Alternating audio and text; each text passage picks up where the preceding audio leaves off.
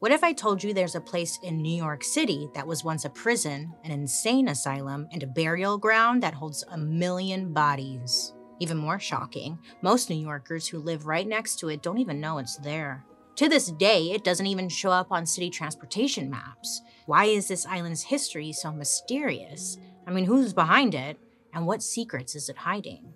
Let's unravel the mystery of Hart Island, America's most forgotten island.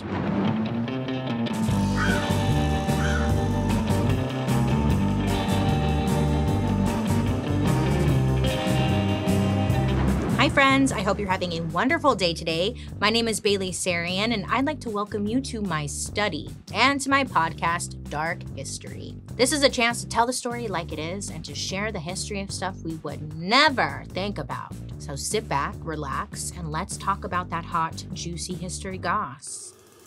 So I saw you guys suggest this topic in my comments over and over again, and when I finally dug into it, I was blown away. Today we're talking about an island located in New York between the Bronx and Queens. This island was used as a prison, a mass burial ground, and even an insane asylum. I mean, if it's creepy, it's definitely happened here. Which is why the island's history, just like most of its visitors, has been buried. To this day, it doesn't show up on any metro maps, even though other islands with no subway access are clearly visible. So it's like, why is this place so mysterious, you know? Well, I had to dig in and get some answers, of course. Now, the British, they discovered, wink wink, this island in 1775 and noticed, hey, kind of looks like a heart, doesn't it? Yeah, of course, there were already indigenous people living there, but whatever, it was theirs now. And they were going to call it Hart Island because it was shaped like a heart. Hart Island is pretty small, only about 1 mile long and 1/3 of a mile wide, so there wasn't really much anyone wanted to do with it up until the Civil War. The country's first Black soldiers used Hart Island as a training ground. They were called the Hart Island Regiment. And by the end of the war, over 50,000 men were trained at Hart Island. So, right off the bat, you could say this island, it was making history. But that wasn't all the island was used for. The Union needed somewhere to keep the enemy soldiers that they had captured. And they figured, where better than a literal island where no one could escape? Within 3 weeks of its opening, there were around 3,400 prisoners crammed into this little island, and some historians say it came pretty damn close to feeling like a concentration camp. Eventually, the war ends. Many years pass, and the POW prison is abandoned. But hey, it's still a perfectly good building, So in the late 1800s, I guess there was a ton of overcrowding happening at psychiatric hospitals. I guess they had too many female patients. Someone up top was like, hey, what about that island no one's using? That island's available. Well, the hospitals like this idea, and they decide to just go full horror movie and open up a women's only lunatic asylum. Now, I'm not calling it this, that's what they called it. And they did this on Hart Island in 1885. Blackwell Insane Asylum and Bellevue Hospital in New York were especially in need of a place to send the patients they didn't have space for. But shocker, no hospitals really wanted to open their doors and let in quote-unquote insane people. Plus, no one wanted a new asylum opening up in their neighborhood. So this lunatic asylum was known for taking only the hottest chronic cases, I guess. Chronic as in incurable. Essentially, once you were getting to Hart Island, you pretty much weren't leaving. People with conditions like schizophrenia and manic depression would be sent there. This was before lobotomy, so people just had to suffer and live with it.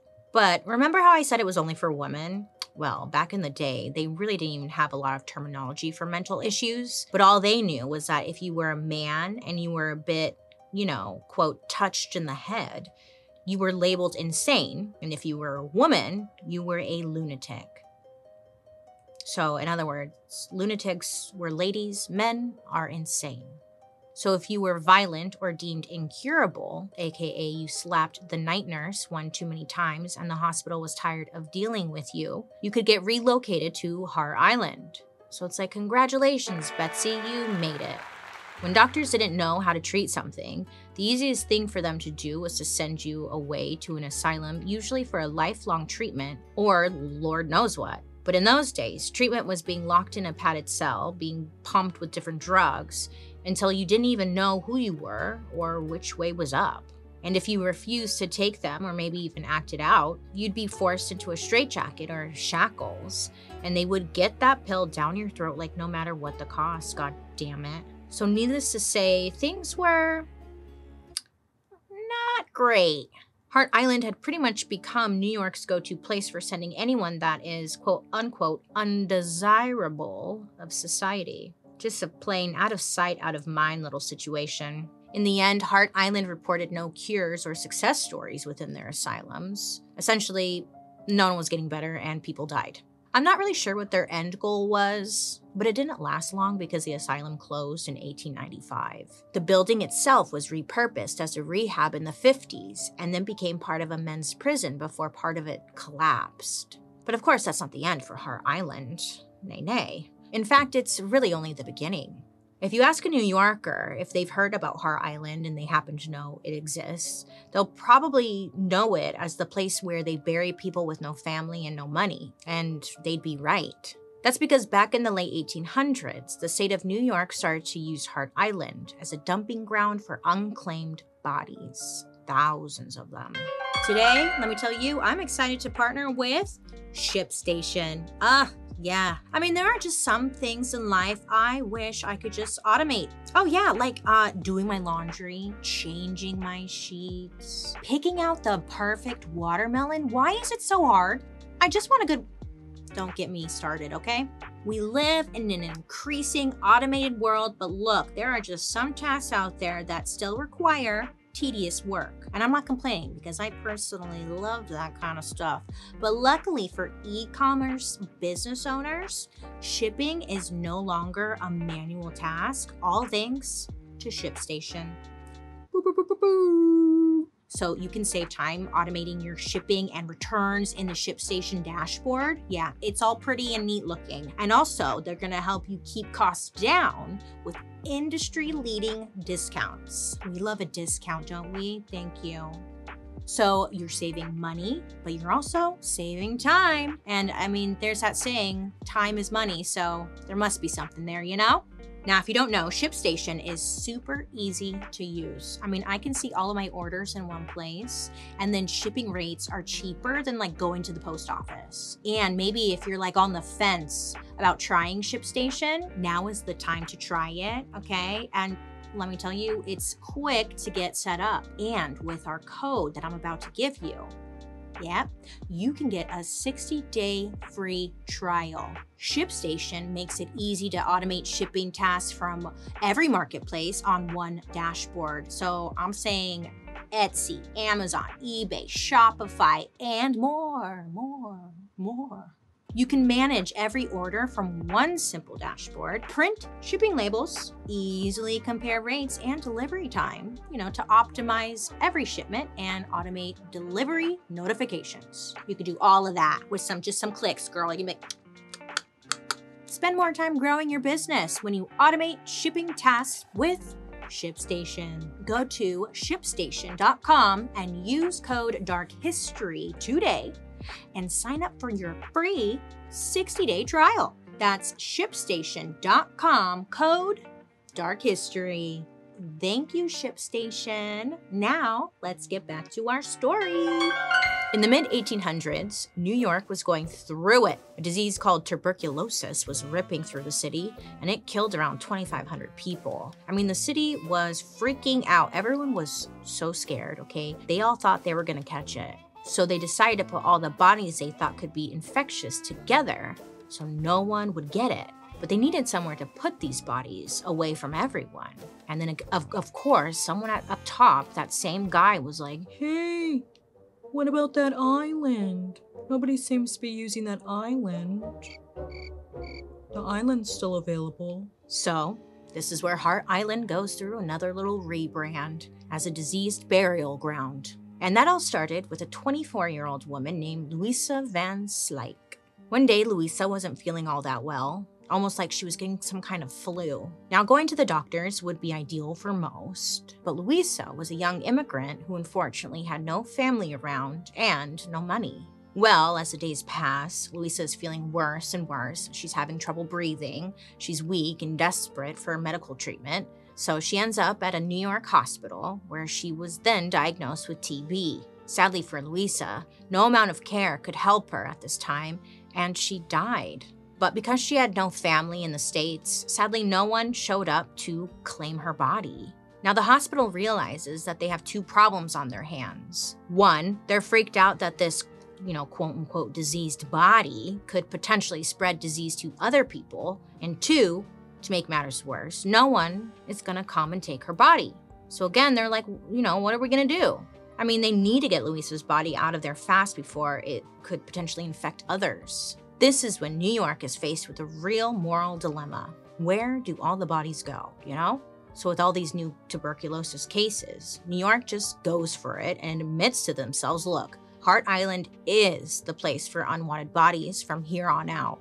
They got to work setting aside 45 acres of land at the northern end of Hart Island for a mass grave site of diseased people. On April 20th, 1869, Louisa Van Slyke's body was placed in a wooden coffin, loaded onto a ferry, and taken to be buried on Hart Island. Pretty soon, more unclaimed tuberculosis victims like Louisa just went into big burial trenches out of not only fear, but also because no one knew where else to put them. These trenches were about the size of a tennis court. Trenches could sometimes have 150 coffins stacked up, 3 coffins deep and 50 coffins wide. There was no respect, not even in death.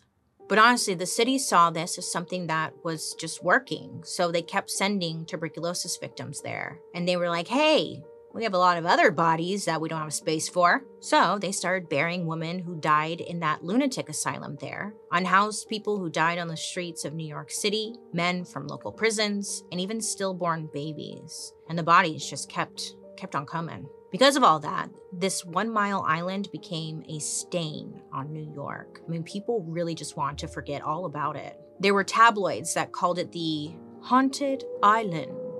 But there was one nickname many would remember Hart Island by: the resting place of last resort. By the early 1900s, Hart Island had gone through a bunch of facelifts, civil war camps, asylums, mass graves. One specific man looked at Hart Island and saw an opportunity to build an amusement park. Hey, what does an island with a bunch of dead bodies need? A tilt-a-whirl. Yeah, that'll give some life to the island. Nearby, just a hop, skip, and jump away, there was a magical place called Coney Island. Now, I've never been, but I hear it has an iconic beachfront boardwalk with shops, food stands, and America's first roller coaster. Now, when it first opened in the 1920s, people just loved it. But only, certain people were allowed in. White people. At this time, Black people could fight for our country in the war, but they couldn't go to Coney Island and eat a hot dog. America. A man named Solomon Riley decides he's gonna give Black New Yorkers their own Coney Island. Now, Riley was a hardworking entrepreneur from the Caribbean. He made it his mission to give Black Americans opportunities everyone else seemed to have. For one, he bought up property in Harlem, which was a mainly white neighborhood at the time, and became the first person to rent his properties to Black Americans in the area, something most landlords just refused to do. Riley made millions off his brilliant real estate investments, earning him the nickname Millionaire Riley. So, Riley purchases 4 acres of land on Hart Island and gets to building things like a dance hall and a 200-foot boardwalk. He was able to complete all of this by the summer of 1924, and the project gained attention in the papers almost immediately.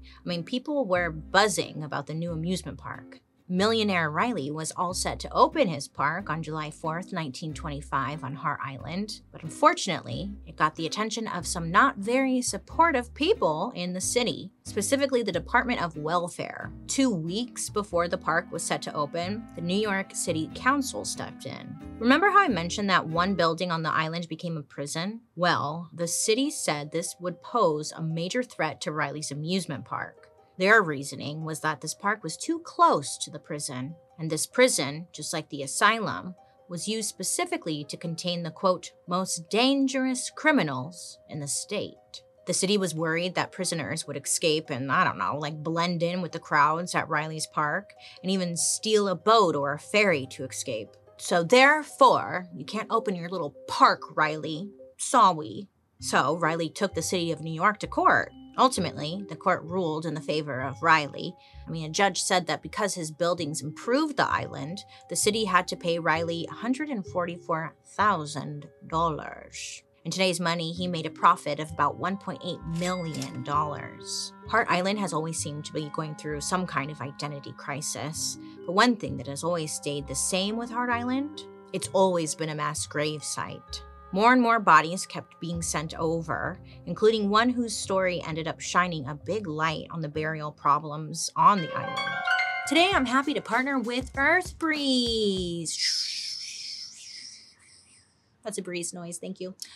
Earth Breeze is revolutionizing how we think about laundry detergent. And I'm glad they did. Because have you ever wondered why laundry detergent comes in those heavy plastic jugs? What is up with that? You're basically lifting weights trying to get those things through Target. They take up a lot of space. They're messy. They drip everywhere. I'm lifting weights right now. Look, they just leave detergent all over the counter. They're sticky, and you can never get out the last few drops. And then in the end, you have all those huge plastic containers that just end up in landfills or in our oceans. What about the dolphins, you guys? Seals! They can't do laundry. Luckily, there's a better way. And Earth Breeze thought of it. Like, good for them. Okay, so Earth Breeze, they have these detergent sheets.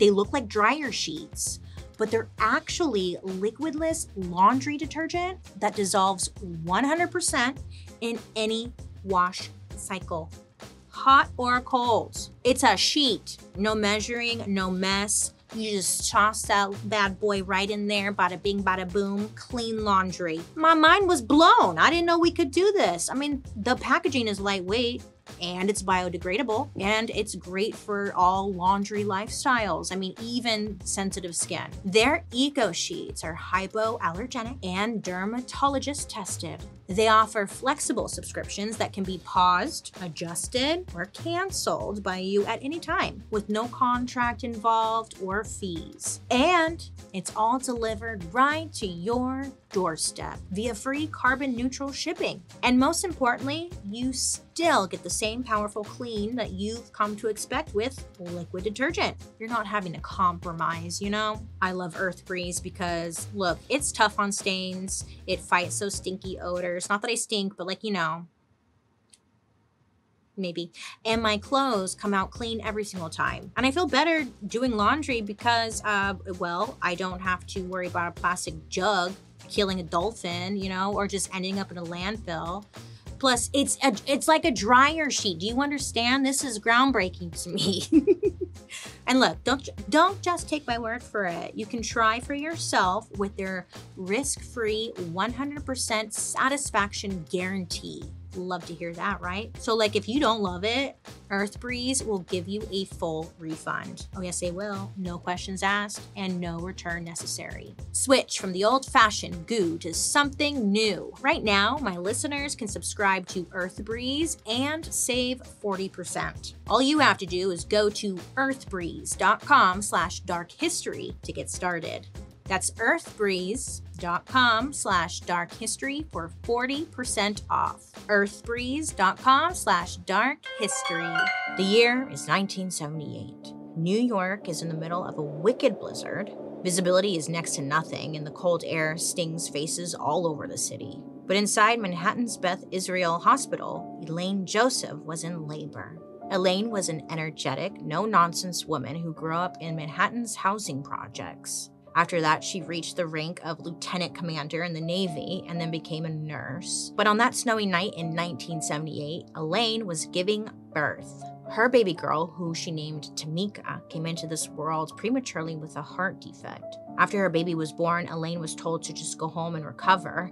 Meanwhile, Tamika was rushed to another hospital for emergency heart surgery. But after the doctors did all they could, baby Tamika passed away. Because of how brutal this snowstorm was, all forms of transportation had to come to a stop. So Elaine was stuck at home, alone, grieving the death of her baby. She ended up trying to call the hospital, just trying to figure out how she could claim Tamika's body and just give her baby a proper burial. But the hospital took their sweet time and didn't even bother to respond for 4 whole days. And when they did respond, they pretty much said like, you signed your consent for the baby to be buried at the city cemetery.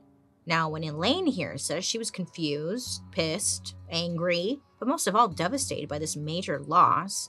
And on top of that, she was getting no answers.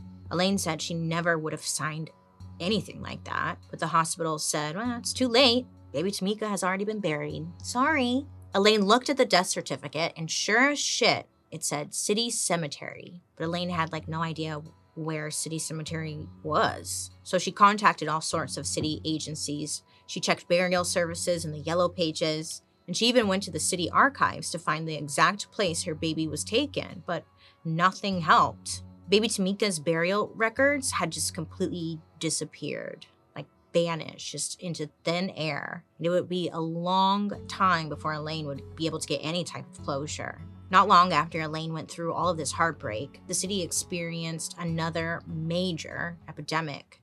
In 1981, AIDS hit New York City, and it was a very similar story. Now, we dedicated an entire episode to the AIDS epidemic in season 1, so if you want more in-depth information, definitely highly recommend you go give that a listen. But the height of the AIDS epidemic was between 1981 to 1990, and New York was the city most affected by HIV, specifically the LGBTQ plus communities. And when researchers pinpointed that the virus seemed to be spreading the quickest in communities of gay men, they were pushed out from society. The gay community, which had already been experiencing judgment, abuse, and just in general being treated poorly, were now fighting a deadly virus essentially on their own. And other New Yorkers were so scared of them and catching whatever they had because there was really no understanding of what AIDS was. So when people died of AIDS, even the coroners and morticians didn't want to touch them. And worse, many didn't even want people who had died of AIDS to be buried in a traditional cemetery with their family because of this stigma. So they turned to the one place they knew they could bury people no matter what: Hart Island. The first documented burial on Hart Island of people who died of complications from AIDS happened in 1985. Normally, there would be a shallow grave where more than 100 adults would be buried, but this was not the case for those who died of AIDS. They were buried at the furthest possible point in the island, away and quarantined from all the other bodies. I guess they were concerned the bodies would still somehow be contagious. So they were buried in individual graves, 14 feet deep, in lead-lined coffins. As the years went on and more became known about AIDS, the city started burying people who died of AIDS-related complications with everyone else in those mass graves. And because of that, Hart Island became known as, quote, perhaps the single largest burial ground in the country for people with AIDS. Now, you'd hope this would be the end of Hart Island, but this is dark history. And on top of that, guess who came showing up at our door? A brand new epidemic.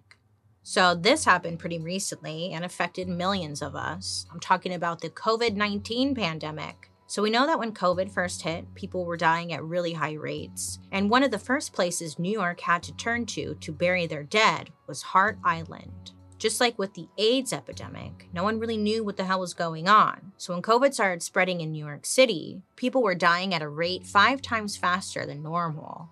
I guess normally when someone dies, their family has up to 30 days to claim their body. This policy just couldn't hold up during COVID because the city was literally running out of places to hold them. It got so out of hand that the same department that handles natural disasters like hurricanes and tornadoes had to send hospitals these huge refrigerated morgue trucks to store all the bodies they had coming their way. So the city went back to their old card trick. What do we do with a lot of unclaimed bodies? Well, we bury them all together.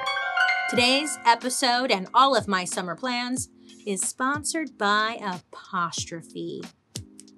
If you've been watching for a while, you know I love Apostrophe. Look, I do. I love it. This summer, I'm really excited to do nothing. But I do want to go to the beach and maybe a trip to New York just for fun because I want to go to museums and stuff. But I know traveling is always super rough on my skin. I mean, airplane air is not exactly ideal for perfect dewy skin. My acne flares up, especially if like you go camping. Oh, acne. I get acne, okay? Sucks. And I don't want to deal with packing a super complicated skincare routine because TSA will snatch that and throw it away like they've done before. It was brand new. It wasn't even open, TSA. What did you do with it? You took it home? That was an expensive moisturizer. But that's where apostrophe comes in. My apostrophe routine is just 3 steps. And my customized treatment keeps my skin glowing without all of the fuss. If you don't know, Apostrophe is an online platform that connects you with an expert dermatology team to get customized skincare treatment for your unique skin. Through Apostrophe, you can get access to oral and topical medications that use clinically proven ingredients to help clear, for me personally, help clear acne. But they have different options too. If you have dry skin, rosacea, hyperpigmentation, like they customize it to whatever needs you are looking for. All you have to do is simply fill out an online consultation about your skin goals, and a board-certified dermatologist will create your initial treatment plan. Oh, it's so easy. I personally love Apostrophe because they really have come through with the acne treatment. Like I used to have to go down to my dermatologist who was impossible to get an appointment with. And then by the time I got there, whatever, and then I had to go to the pharmacy and pick up like whatever he prescribed. But Apostrophe has the exact same products that my dermatologist was giving me. I was like, oh my God, this is way easier. I don't have to go like wait forever. Incredible. With Apostrophe, it was super simple to sign up, especially for my first visit. There's no in-person appointments, thank you so much, or any trips to the pharmacy required. I'm just a little troll. I like to stay in my house. Anyways, we have a special deal for our audience. You can get your first visit for only $5 at apostrophe.com/darkhistory when you use our code DARKHISTORY. That's a savings of like $15. Yeah. This code is only available to our listeners. To get started, just go to apostrophe.com/darkhistory, and then you're going to click Get Started. Then use our code DARKHISTORY at sign up, and you'll get your first visit for only $5. A big thank you to Apostrophe for sponsoring today's episode. And now let's get back to today's story.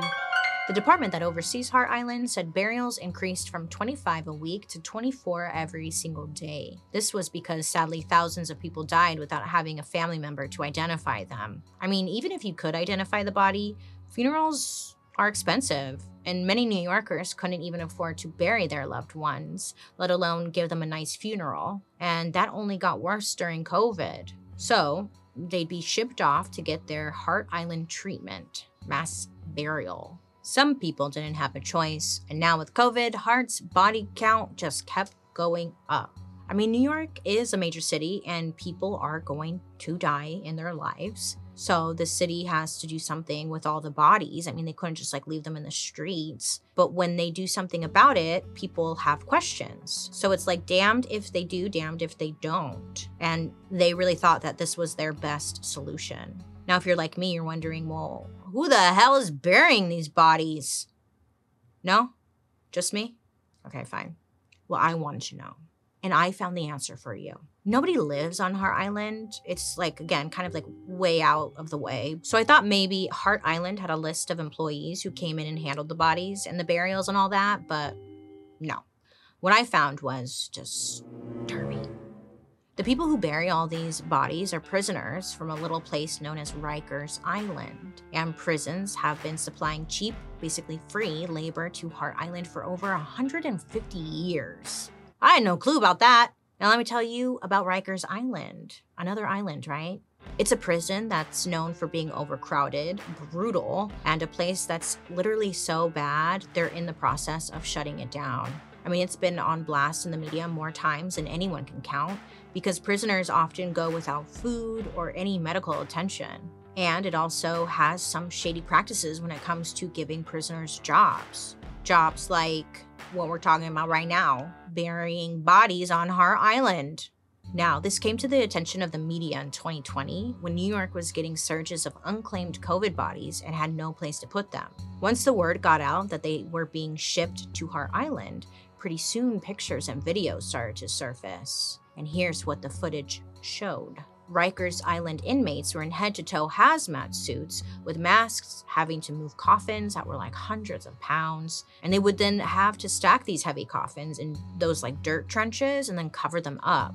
At first, they had to use their hands to move the coffins and shovels to dig the graves. I mean, it wasn't an easy or quick process. But then the city eventually sent machinery like cranes to help with the burials. But still, on top of that, if there was bad weather, they would just have to deal with it and keep on digging the graves. In an interview with The New Yorker, one former inmate named Saxon Palmer described working conditions in these trenches during the winter months. Men would be in those trenches just waiting to stack heavy caskets being handed to them. And when the rain started, it would just, fill the trenches with sludge and rainwater and become one big mud pit. The worst part, standard caskets used in these Hart Island burials were not exactly waterproof.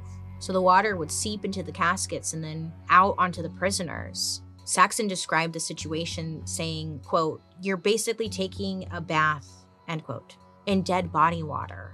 Ugh, that's so nasty. Even though this was a mandated prison job, some prisoners didn't want the psychological trauma, but that wasn't exactly an option. Now in the past, if prisoners refused to do these brutal jobs or asked to be taken off the job once they started, it was seen as them disobeying a direct order. Some would even be punished with solitary confinement, but even that didn't seem as bad. Apparently they're not as strict about the rule now, but either way, Rikers Island inmates stopped burying the dead on Hart Island in 2020. And this was all thanks to one tenacious person who has been blowing the whistle on Hart Island for years. In 1998, a woman named Melinda Hunt published a book of photographs featuring burials on Hart Island. Now, visiting the island just to take photos was not something typically people were even allowed to do. In fact, most weren't even allowed to go at all.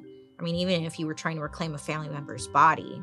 That's because to get access, you needed permission from the Department of Corrections, which oversees all New York City prisons. So it makes sense when Melinda Hunt is quoted as saying, quote, "Lawyers tell me it's harder to get onto Hart Island than a maximum security prison," end quote. And even when a mother was able to arrange a trip to go visit the grave of her baby, she got to the dock on Hart Island, but no one from the corrections department could point her in the right direction. So pretty much right after Melinda published the book, people started reaching out to Melinda, asking her to help them get visitation rights. Melinda decided there should be a resource to help people figure out where their loved ones are buried so they can go visit them. And that's when she founded the Hart Island Project.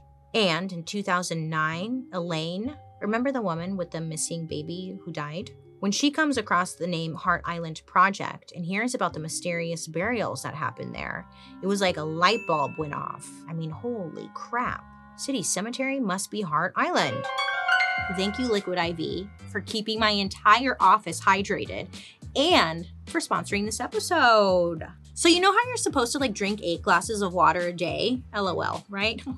Why is it so hard? It was a question. Please answer. I just feel like the only people truly thinking about hydration are, people training for marathons or very active people. But hydration, it's a daily maintenance thing. They say you should be drinking water everywhere. At home, during a neighborhood stroll, taking a walk to get the mail, maybe in the airport before they make you dump out the water. Anywhere. Drink water. Proper functional hydration is essential. And Liquid IV is the hydration product to make hydrating a little easier and way more tastier. Sometimes water's so boring, right? And you want a little something, and that's where Liquid IV slaps. You can use it in the morning before a workout, good for you. Or you could use it during the 3 p.m. crash, maybe after a long night out with friends, With just 1 stick of Liquid IV, you can hydrate 2 times faster than water alone, plus essential vitamins and 3 times the electrolytes than the leading sports drink. I love Liquid IV because it comes in all these delicious flavors. They have strawberry lemonade, love. Guava, very popular. Watermelon, had that last night, loved. My favorite though, if you really want to give this a go, get Concord Grape. Thank me later. Plus, with their convenient packaging, I can throw a stick of Liquid IV I could throw it at somebody or throw it in my bag.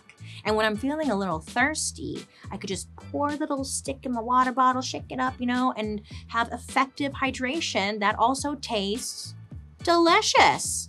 Plus, Liquid IV believes that equitable access to clean water is the foundation of a healthier world. So you can feel good knowing you're getting excellent hydration and helping to fund innovative solutions that help communities both protect their water and their futures. Liquid IV has donated over 39 million servings in over 50 countries around the world. I'm gonna call them Mr. Worldwide.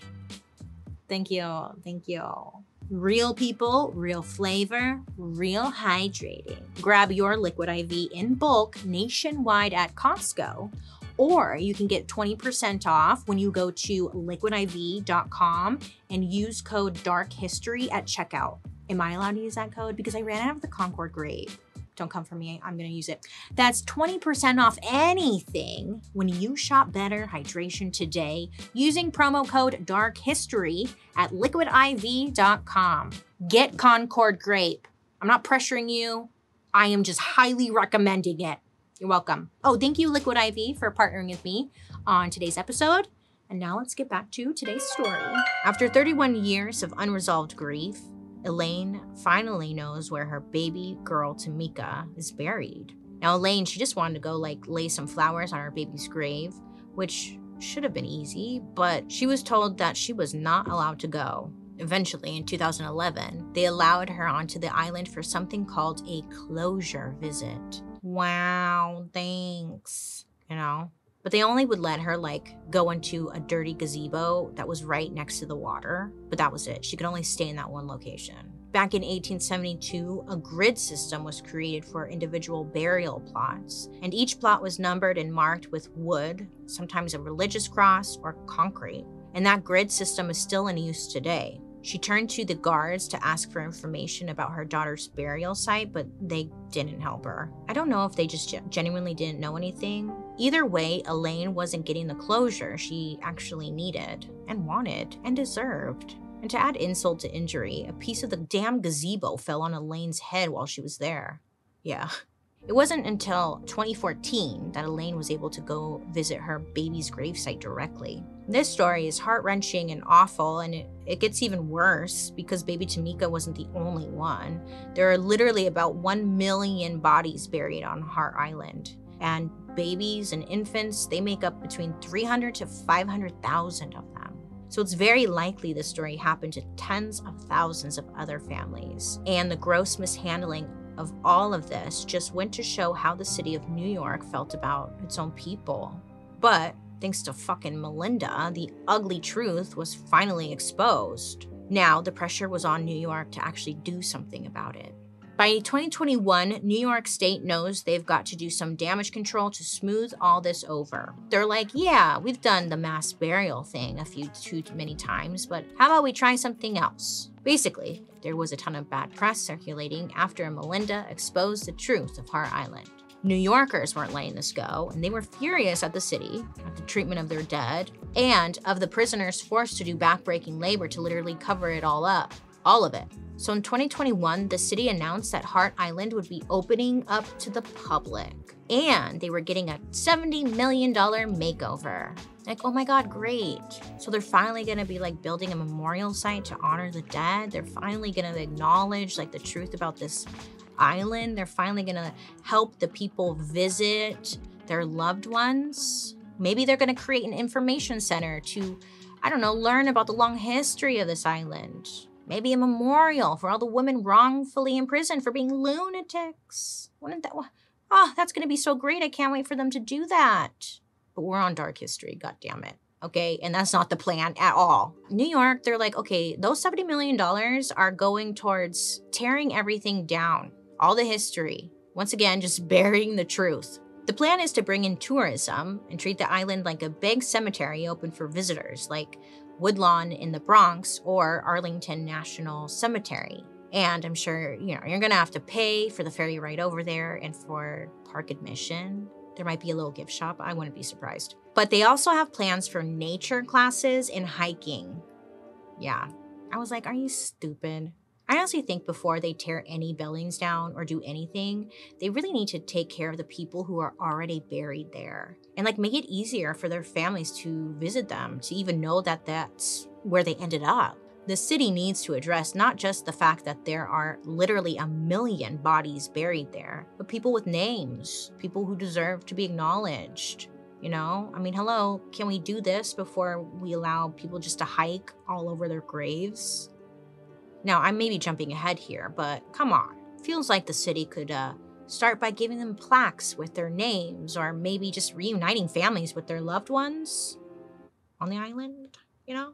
Until then, if you want to learn more about who is buried on Hart Island, you can check out Melinda's website, hartisland.net, HART island.net. It also has like this interactive map of the island where you can zoom in on burial plots. Melinda describes it as, quote, Facebook for the dead. We give people a blank slate to remember their family members to tell their story, end quote. So yeah, go Melinda. Go Melinda. Why don't they fund her project? The website itself is a step forward, but there's more to do. Now, New York City wants Hart Island to become a public cemetery everyone can visit, but there are still no headstones, only white posts or stone markers with like numbers on them that represent body counts. And not only that, but according to the New York Times, there are like no public bathrooms, there's no electricity or shelter from New York's, you know, kind of like crazy weather. So yeah, I don't know, lots of work to do to make it a welcoming space. And most importantly, just really a place that honors its dead and acknowledges what's happened, you know? The cemetery chaplain who currently works on Hart Island recently said it best himself. He said Hart Island, quote, reflects the lives of people who live on the margins, the homeless, the sickly, the neglected, the forgotten, and overworked. When I was researching Hart Island, something that really caught my attention was this 30-foot high monument in the center of the burial sites. In the 1940s, prison inmates offered to build a monument in honor of the people on the island so they wouldn't be forgotten. A monument to the unbefriended dead. On one side, there's a simple engraved cross. On the other, the word peace. And that monument still stands today. This is something that many people have wanted to bring to Hart Island in its dark past. Dignity and peace, just like the monument says. So many bad things have happened there, but there are still people who want to go visit their loved ones. There's so much mystery and gatekeeping when it comes to the island that for many years, it felt impossible. And sure, New York City said they're gonna fix it, but it's hard to just believe them, right? After what they did for like 150 years. That's a long time. 150 years and you're just gonna change like that? Okay. So actions, you know, they always speak louder than words, New York. I'll believe it when I see it. Okay. Well, everyone, thank you for learning with me today. Remember, don't be afraid to ask questions, you know, to get the whole story, because you deserve that. I love to hear your guys' reactions to today's story, so make sure to use the hashtag Dark History over on social media so I can follow along. Also, you can join me over on my YouTube, where you can watch these episodes on Thursday after the podcast airs. And while you're there, you can also catch my murder, mystery, and makeup. I hope you have a really great rest of your day. You make good choices, and I'll be talking to you next week. Goodbye. Dark History is an Audio Boom original. This podcast is executive produced by Bailey Sarian, hi, Junia McNeely from 3 Arts, Kevin Grush, and Matt Enlow from Maiden Network. A big thank you to our writers, Joey Scavuzzo, Katie Burris, Allison Philobos, and me, Bailey Sarian. Writer's assistant, Casey Colton. Production lead, Brian Jaggers. Research provided by the Dark History Researcher team. Special thank you to our expert, Sally Rodan. And I'm your host, Bailey Sarian.